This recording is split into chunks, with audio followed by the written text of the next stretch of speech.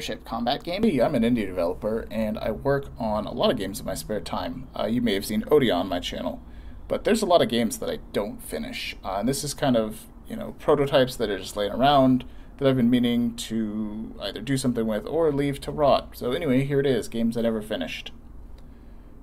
So this one's called Airships. It started out life as a multiplayer airship combat game where you walk around on the deck of your giant battleship and it's floating through the sky, and it's a first-person view game, so you walk around and you press buttons. You look you look left and right. I've been playing a lot of Wolfenstein at the time, so it's very Wolfenstein, 3D.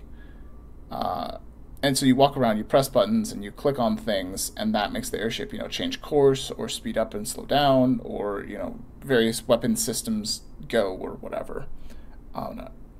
So that kind of morphed into a single-player game, and I reused some of the concept art and some of the design I'd done to do low-poly models of the airplanes. So that's what you see there. And so this turned into a very single-player narrative-focused game. I was worried about the multiplayer aspect of the battle of the airships game. I was worried about so Unity multiplayer is a little bit finicky. It's a little bit difficult to work with.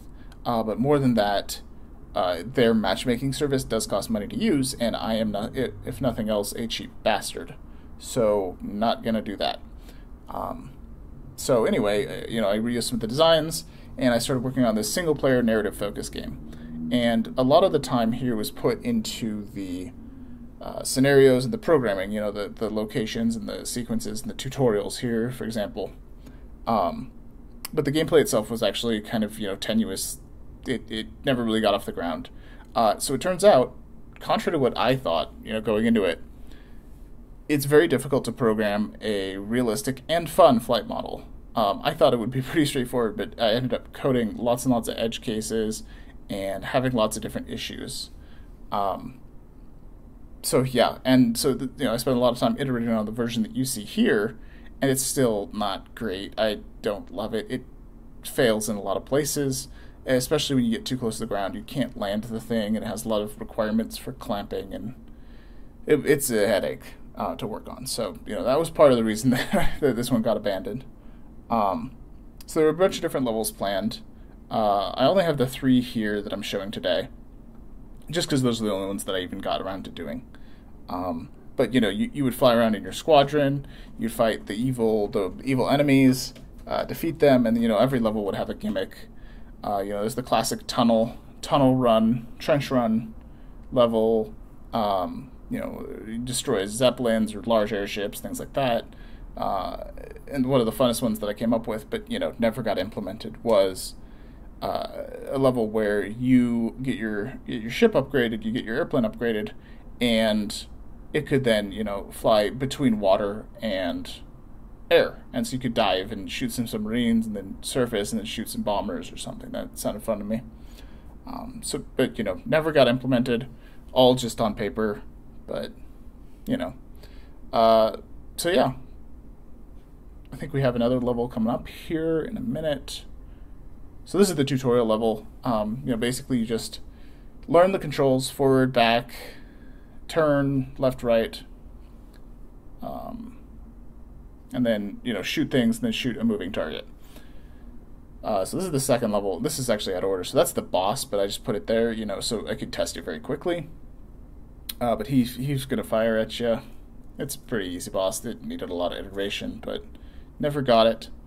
It got abandoned before that. So this level, you're supposed to fly over to that lake and destroy the radio tower, at which point the boss would show up and be like, "Hey, don't destroy my radio towers." And then you'd say, I have thoughts about that. And you would disagree using bullets.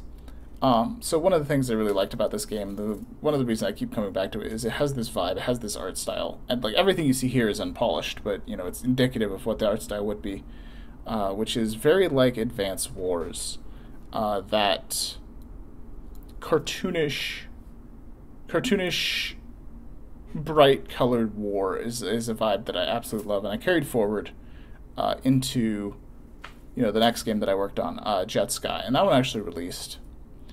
The irony is not lost on me. I was worried about working on the Airships game because it was multiplayer, And then I released Jet Sky, which is a multiplayer game.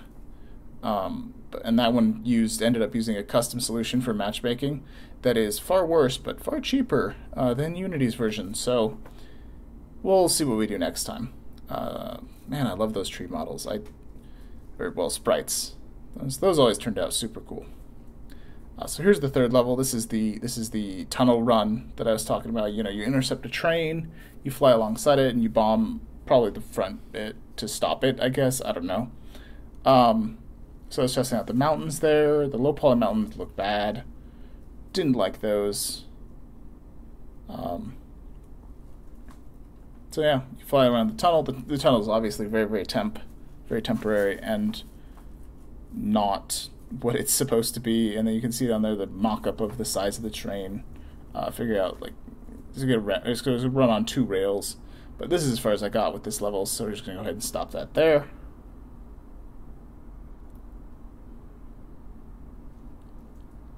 So yeah, it all turned into Jet Sky in the end, and this is what I ended up with.